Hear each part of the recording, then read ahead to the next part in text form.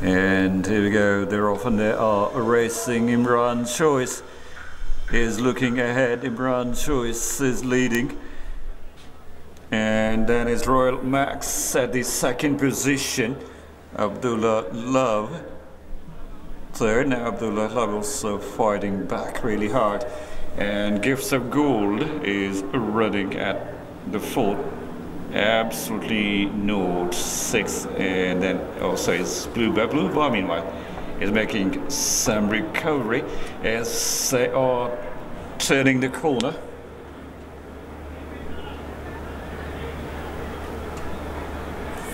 Abdullah Love still is in front. Gifts of Gold tries its level best to overtake. It can really find its way through.